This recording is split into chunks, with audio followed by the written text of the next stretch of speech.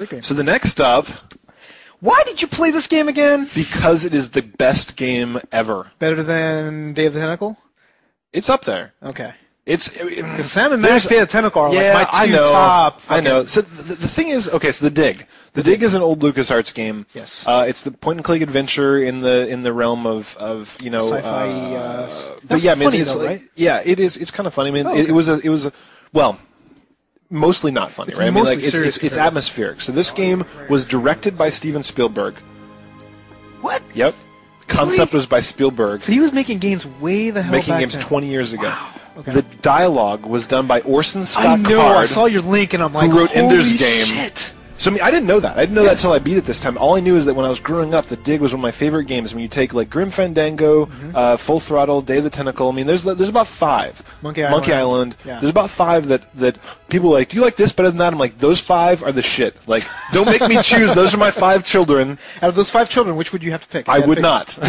Because they're all awesome for different things. The thing that the Dig is good for is it's not all about like clever music or jokes or this or that. It's you get stranded in an alien world and you have to figure out how their doors work, how their keys work, how their dialogue works. Like you're kind of just wandering through it. interesting. Everything is just beautiful. Like you're in these glowing spheres that roll from place to place. Like that's their tram system. No one is there but you. And it's all puzzle solving It's based all off of an puzzle solving. alien technology. Yes. That's something interesting. And it's just that actually sounds interesting. To it's me. just this beautiful music, and the puzzles are challenging, and it's one of the first games ever where the whole game is voice acted.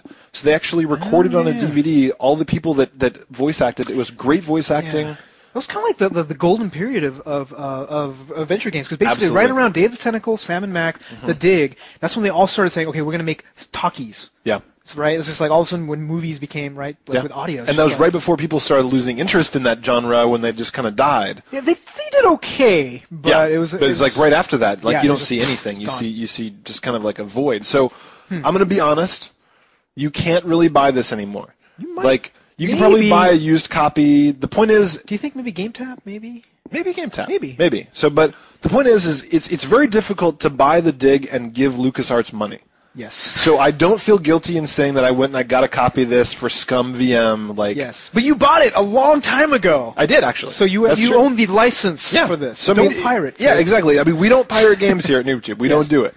But the thing is this is something I didn't feel guilty about. Like you said, I bought this a long time ago. So I went and I got a copy. Scum VM is the shit. Wow. It's like an emulator that does all the old games for And did you do it on LucasArts. PC or did you do it? Because the thing I is, did it on PC, but it runs on everything. No, it's just like the DS if you have a homebrew card. Wii? There's a bunch of places where they ported it all over. I think even on the iPhone might even have a Scum VM. Are you serious? Well, I think if you have a unlocked If you have the unlocked right? iPhone, yeah. I mean, I would actually really like to play some unlocked. Actually, that would be perfect. That would be for it. perfect. Okay, Yeah. so we'll do some research on that. But yeah, Scum VM you can play pretty much, and not only that, not only can you just play Scum games like all the LucasArts games, but a couple of companies went and then took their games and said, okay, well, we'll let you. Here's the engine source code, so you can make Scum VM work with it, even though it has nothing to do with LucasArts. So Beneath the Steel Sky, there's a couple of other. They gave out their source code to say, here's how you make this stuff work, because otherwise, and they gave their game away for free, by the way. Beneath the Steel Sky, yes, it's free, yes. Holy So crap. they said, take our game, give it away, and then that's how they kind of garner interest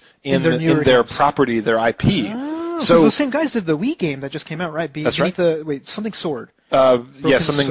Broken Sword, Shadow of the Templars. Yeah, so you're going to play that. Which I'm actually going to play. Okay, cool. So if you go to scumvm.com or whatever it is, they actually let you download ScumVM, and then they have 2 or 3 free games that you can go and play right now, tonight. Nice. It's like kind of old school games. I think that Beneath the Steel Sky might be there.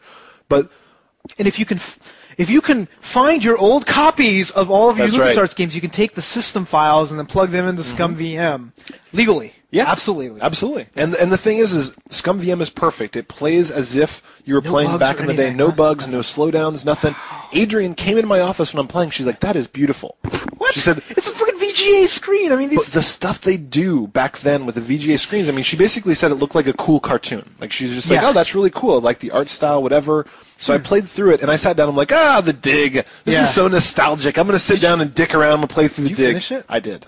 I finished it in one sitting. I don't think I took a piss.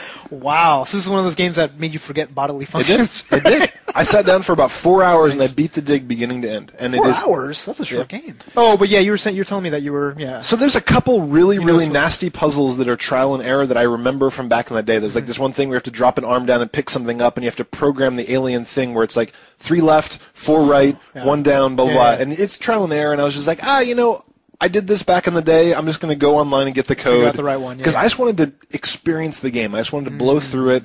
And I had such a good time. Well, since you had a good time, so you had a fun time playing an adventure game. Yeah. So my question is, what's the difference? Was it because it was nostalgic, or was it because it was a good game? Because are you saying that you can't finish or play any of the new adventure games because they suck, or because you didn't play them as a kid? That's a good question. It's a hard question because the thing is to me, because I've played the Dig before, it feels like these puzzles are logical. Like you go over and you have to trap a mouse that has this thing, and you have to do whatever. But it could be that it's just because I remember those things. But the thing that bothered me about these new Sam & Max games, for example, was that it'd be like, of course you have to use the orange with the blender. It's just the puzzles are not like the old school. Yeah, you pick up a bunch of shit and you try it, and they're going for funny. They're like, haha, an orangutan pops out and grabs your orange and beats you over the head with it, and then you unlock a clue. Yes, and it wasn't very funny. It wasn't that funny, and it wasn't. I didn't feel like I was figuring something out. I felt like I had an inventory, and I go this with that, this with that, this with that, this with that. Okay, all that trial worked. and error. Yeah. It didn't feel like I was figuring shit out. And in the Dig, I'd forgotten. It had been 20 years. I'd forgotten everything, and I felt like I kind of puzzled it out. Yeah.